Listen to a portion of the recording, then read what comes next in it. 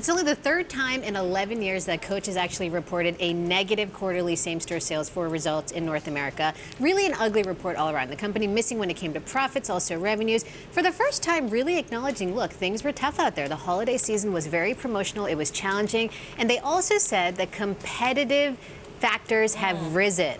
And of course, that's really the bigger story behind Coach, right? Has the company finally met its match when it comes to the competition? And of course, we're talking about Michael Kors, the other publicly traded company. Exactly. And here's a very interesting thing. You know, when I was talking to analysts about this, a lot of people say, look, Coach really developed the accessible luxury category, right? They were the first ones to come out there, create this max luxury kind of product, really grew with it. There's been a lot of competition along the way. They've blown past of it. The problem now this time, Michael Kors, really well capitalized after that IPO, also hitting the market at the time when Coach is at a very mature phase of its lifestyle cycle, right? They're very mature. They have over 800 stores in North America. Where's the growth? Michael Kors now is the new growth story. Accessible luxury. How much is a Coach handbag?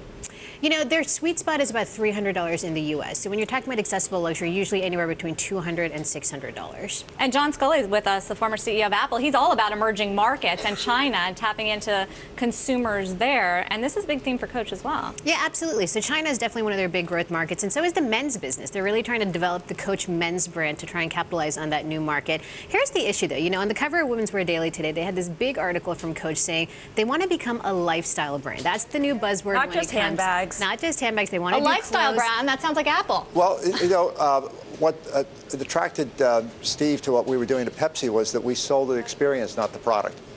And Apple still does that. It sells the experience. I wonder if Coach thinks that way. Are they selling the product, or are they trying to sell the mystique and the experience of the brand? You know, I think when they first started out, they definitely were trying to sell the product, right? A really good quality luxury handbag that was a good price point. Now they're trying to sell that experience, that lifestyle of Coach. So in fact, you know, I was driving by one of their aspirational lifestyle. Exactly. I was driving by one of their stores this morning, and in the windows, it was interesting because you didn't really see a lot of handbags in the windows. You saw everything else. You saw hats, you saw shoes, you saw a trench coat. They're really trying to get everything. The problem with that is, though, right now, everyone thinks about Coach as a handbag brand only, right? When you think of Coach, you think of accessories, you think of handbags.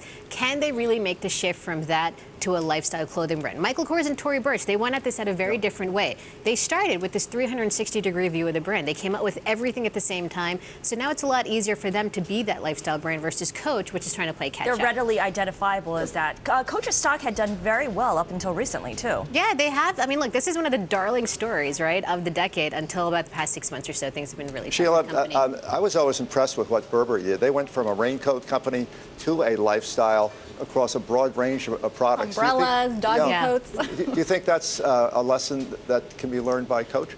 I think so. I mean, I think that's exactly the kind of company they're looking at and saying, look, we want to become that. We want to become this lifestyle brand, not just have the plaid inside the trench coat, but the plaid on bikinis. So maybe now we'll be seeing Coach everything soon enough.